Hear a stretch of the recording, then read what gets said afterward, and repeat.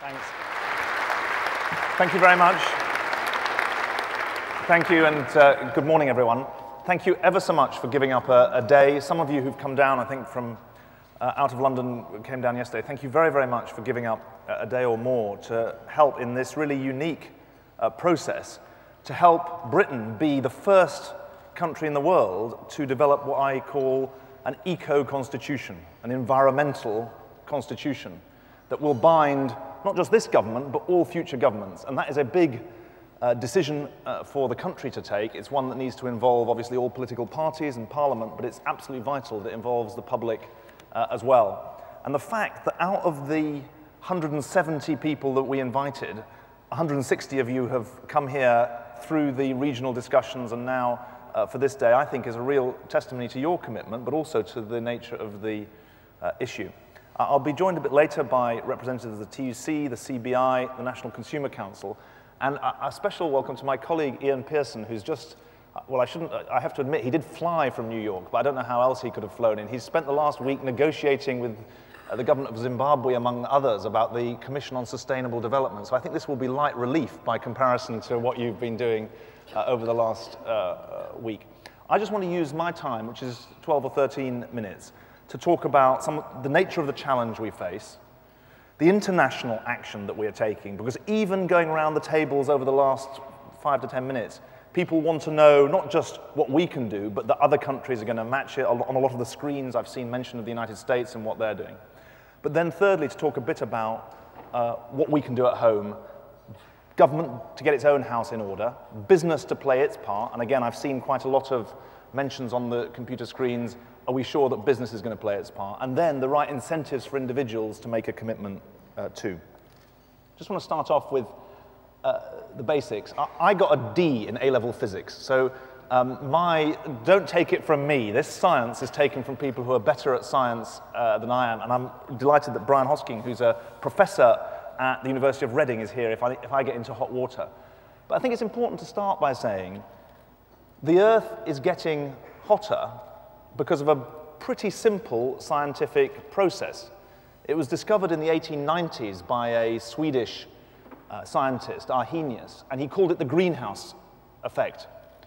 And anyone who's got a greenhouse or can imagine what a greenhouse does, it traps the heat from the sun close to the Earth's surface. And so that's why I find it useful just to start with this basic explanation so that we all at least have some idea of what we're talking about. If there wasn't any greenhouse effect, then the Earth would be uninhabitable. We need to keep some of the heat from the sun close to the Earth's surface, otherwise you have an ice age. But we need to have, but if you have too much, you have warming, and that is the danger that we face at the moment. As we have polluted the atmosphere over the last 150 years, above all through carbon dioxide, if you like, the film of pollution close to the Earth's surface is now trapping more of the heat that's reflected back from the Earth's surface. What evidence do we have that warming is going on? There are some natural cycles that occur which affect the heat and the average temperature. But look at the last 30 or 40 years.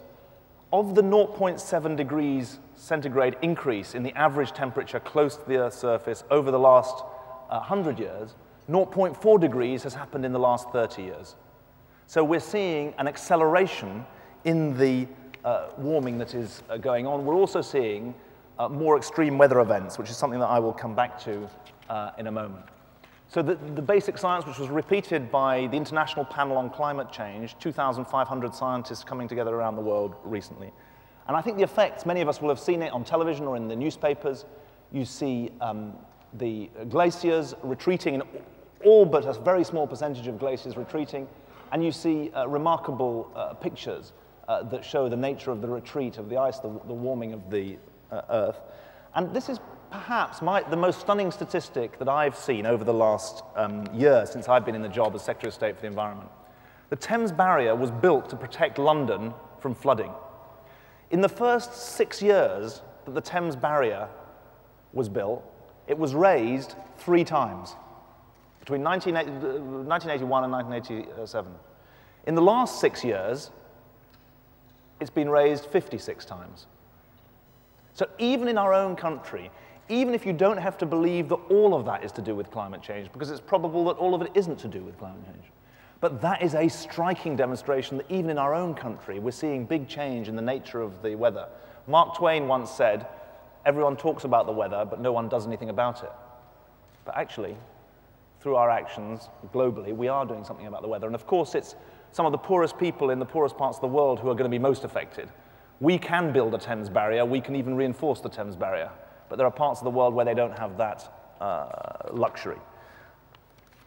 The following slide just gives some sense of the changes. I think all these slides are going to be distributed to you and certainly will be available on the website. And I haven't got time to go through all of this in one go. But I do just want to make 2 points about this slide. The first is that you'll hear a lot of talk today about 1 degree, 2 degrees, 3 degrees centigrade change in the Earth's surface. And that might not sound like a lot. We might think, I don't know what the temperature is today, 16 or 17 degrees, we might think it's quite nice to have 20 degrees. An average change of this magnitude, 0 to 5 degrees, is the same difference as between now and the last ice age. The average temperature in the last ice age was 5 degrees colder than it is today. So the small numbers that we're talking about, 1, 2, 3 degrees, are very, very big in terms of our climate. The second thing I want to say about this slide is the 4th row along. It's not just that the average temperature is rising, but we're having more erratic weather events. And that obviously puts a huge burden, especially on the poorest countries in the world. It's an incredible irony that the people who've done least to cause the pollution, those in the poorest, least developed parts of the world, are going to suffer the greatest. The most striking statistic for me, at the moment, the amount of carbon dioxide we've already emitted means there's more or less a 40% chance of a 2 degrees centigrade change in the average temperature at the Earth's surface. Even at 2 degrees, you're talking about 40 to 60 million malaria cases in Africa alone. So we are taking risks, big risks, with our climate, and that will have human effects. I don't know how many of you have seen the Al Gore film, The Inconvenient Truth, but the subtitle is A Planetary Emergency. And in a way, I was thinking about this. In a way, that slightly, it makes it sound like it's about the planet, but not about people. In fact, many of the consequences we're talking about are about humanitarian emergencies, not just planetary emergencies. This is about us, and the extent to which we're willing to tolerate levels of suffering, not just for ourselves, and levels of cost, but for others in other parts of the world. So that's just the nature of the science that I just wanted to start with. The challenge is now agreed upon by scientists. That top red line shows the amount of carbon dioxide or its equivalent in the atmosphere if we carry on as we are. At the moment, the scientists talk in terms of parts per million. 425 parts per million of the atmosphere is made up of greenhouse gases, carbon dioxide or its equivalent. It's rising by about 2 parts per million per year. And essentially, we are already at the point where we're heading for a 50% chance of a 2 degrees centigrade change in the average temperature of the Earth's surface. If we carry on as we are, by mid-century, it'll be a better than evens chance of a 3 degrees centigrade change. And we've got to find a way of getting off that red line down into the lower black lines, below 550 parts per million, between 550 and 450. And that requires big cuts in the level of emissions from countries like ours. That's why we're talking about a 60% reduction for this country at least. And it requires all rich countries to participate in that, but it will also require efforts from the poorer countries as well, different kind of effort, which maybe we can discuss in the course of the day.